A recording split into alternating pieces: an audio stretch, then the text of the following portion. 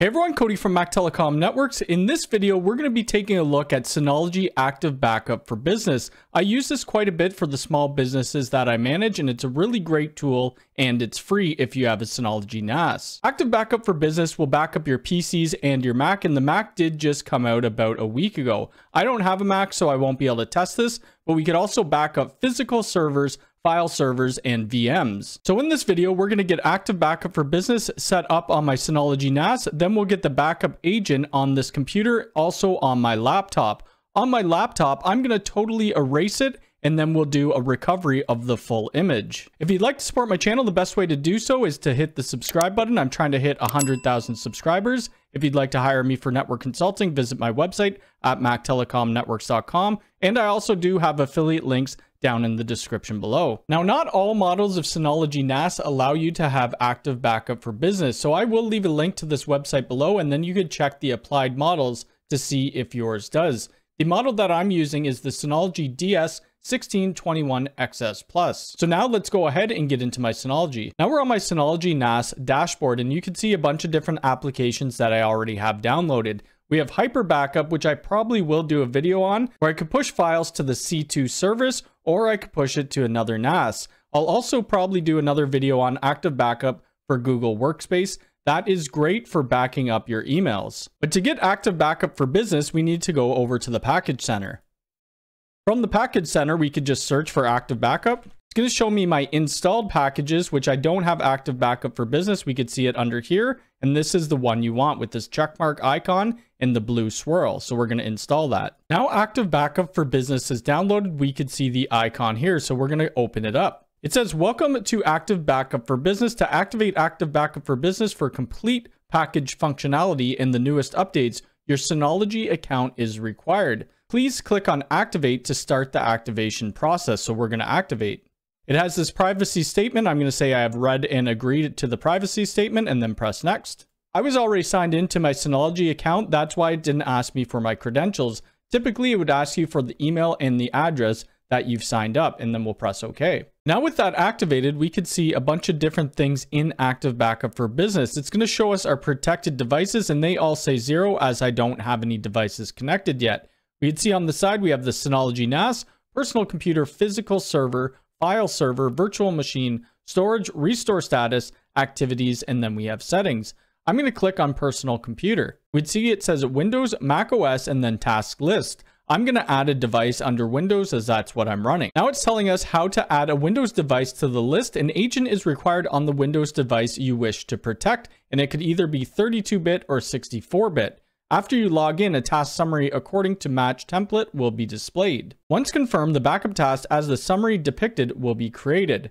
So we could do a backup task template, are pre-configured in the settings, and we could install the agents at the download center. I'm not going to create a template as it's only 2 computers, but I'm going to go over to the download center. From the download center, we need to select our product. So my product is a NAS, and it's the DS1621XS Plus. Now there's a few things we see here. We see operating system, desktop utilities, and then packages. We want the desktop utilities. We're going to scroll down, and then we're going to do the Synology Active Backup for Business agent. Once we get this computer done, we're also going to be installing the Synology Active Backup for Business Recovery Media Creator. And this will be to recover my laptop when I completely erase it. So I'm going to go ahead and do the business agent, and we'll download that. We're going to select a version. So we have Windows 32-bit, 64, and then we have Mac, we have Linux, and then we have another Linux. Mine is a Windows 64. We now have the Synology Active Backup for Business agent set up. I'm just going to press Next. We're going to accept the term license agreement, and then I'm going to press Install. Now we have the business agent installed on my computer. Now we need to enter the server address. So we could do that by IP or DNS. I'll do it with DNS. So it's mactelecomnas.me. And then we need to put in our username and password. Once we have that information in, we need to press connect. And if you have 2-factor authentication on, which you should, it will prompt you to put that in. Since I have 2-factor authentication enabled, it says enter a 6-digit verification code. I'm going to do that and then press OK. The agent is now installed on my computer, and you can see it here. The status is not backed up yet. I'm going to back this up in a minute. But first, let's look at a couple things. So we could add another device and add another Windows machine or Mac OS. We could restore, so we could do a file or folder or an entire device. And we could do more, which would update the agent on this physical machine. Now, if we go to our task list, we could look at the task that this will do. So I'm going to press edit, and we're going to see the source type is the entire device. So it's going to back up external hard drives if I had one connected. You could do system volume, or you could do customized system volume. You'd set a schedule, so it's running on weekdays at 3 a.m. I'm going to do this every day, so Saturday and Sunday as well. You could have it run every hour. I'm just going to let it do it at 3 a.m. And then you could set up a retention policy if you'd like. And this is going to take a little while, so I'll come back once it's done. While we're waiting for my desktop to back up, let's get the agent put on my laptop. So I've already downloaded it from the download center. We're going to press next. We're going to accept the terms and license, and then we're going to press install. I'm going to launch the wizard, and these are the same steps. So I'm going to put my server address, I'm going to put my username, my password, and then my 2FA. And once we're done that, we should be able to see it in Active Backup for Business, ready to be backed up. Now under my personal computers, we could see that my Mac Telecom desktop is backing up. It's at 24%. And then we could see this other desktop, which is actually my laptop, and it's not backed up yet. So let's get this one backed up as well. Now you can see under the protected devices that we have 2, and this is for PC and Mac. I just have Windows machines. And then under this week, we could see if it was successful or not. We can see under Sunday, we have one that was a warning. I did cancel my backup for this computer because I was about to live stream, and then I resumed it after that. But then on Monday, which is today, we do have successful backups. Now to show you how we could restore some files, I have this Synology NAS icon on my desktop. I'm going to move it to the recycling bin, and then I'm going to empty the recycling bin. So it's completely gone from my computer now and the recycling bin. So we'll go back to my NAS, and then we'll open up the Active Backup for Business portal. Now under the Active Backup for Business portal, we could see both of our different computers. So we have our tasks up top. This is right now on my desktop, but if we wanted to choose my laptop, we could. But that image was sitting on the desktop of this computer. And since we just deleted that image, we're going to want to go back one day. So we could see this task here, and it has 2 different backups. I'm going to click on it, and then I'm going to select 1910. We're going to go into disk 0, then we're going to go to users, and then cody R. From cody R, this is under my desktop. I'm going to scroll down, and it's called Synology PNG. I'm going to right click on it, and then I'm going to press restore. Once we do that, it's going to show us our target in the path that it's going to, and then I'll press OK, and that file should show up. Now going back to my desktop, we can see that Synology NAS picture is now there. So this is very easy to do if you do delete a file. Now let's say your computer completely gets wiped or gets hit by ransomware. We're going to have to recover this from a full backup. And what we need to do, we need to go back to the download center for Synology and then look for Synology Active Backup for Business Recovery Media Creator. We're going to want to download that, and it will be a Windows zip or a Linux ISO. Once that's downloaded, I'll just extract it to my desktop, and then we'll put a USB key into my computer. Now that we've downloaded it and extracted it, we could see the launch creator. I'm going to double click on this and it should pop up. Okay, so now it says get ready to restore your devices, and we need to select a device. I'm going to use a USB media, and then we'll press create.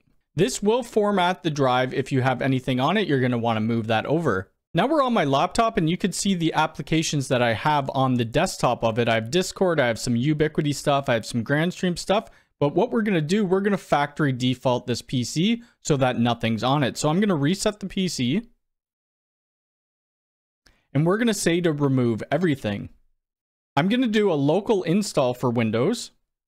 And then I'm going to press next. Now it's getting ready to reset the PC. Once it's back at a clean state, we will recover it with Active Backup for Business. All right, now you can see that the laptop has been completely wiped and it's in a clean state. So what we need to do, we need to grab our USB key, plug it into the laptop, and then restart the laptop. Once it's powering up, we need to press F2 to get into the boot. It won't show through the capture card, but I will point the laptop at the camera. We really just want to select the USB to boot to get to our Synology recovery. So this may be a little difficult to see, but I am in my BIOS now and we're under the boot. We want to do the boot priority. When selecting the boot priority under boot option 1, we need to switch that to our USB. I have my USB 3.0 selected as boot priority 1. I'm going to press exit, and then we're going to go to save and exit and press enter. And then we'll press yes. So now this is going to boot into our USB recovery, and we should see it back on screen. It wouldn't let me capture it through the capture card yet, but this is what the recovery looks like. We need to put our server in, our username, and then our password. Now we need to choose the backup that we want to do, and it is the top one, so I'm going to press enter on that. and it gives us a few options. I'm going to want to do the entire device restore. This restore is going to take a little bit of time, but we'll be back once it's done. All right, and as you can see, the recovery did work. I have all my icons back on the desktop, and every file that I had previously is on this computer. So that was very easy to do. It took about 10 minutes to restore this laptop. Depending on the network connection going back to your NAS, it may be a little quicker or a little slower. Currently, I only have a 1 gigabit link, but I am updating that to 10 gig. So as you can see, Active Backup for Business is a great tool to back up all of your computers, your servers, or your virtual machines, and it's relatively easy to set up. If you have any questions about this video, please leave it in the comments below. If you like this video, hit the thumbs up button. If you're new here, please subscribe and hit the bell icon. All right, thanks.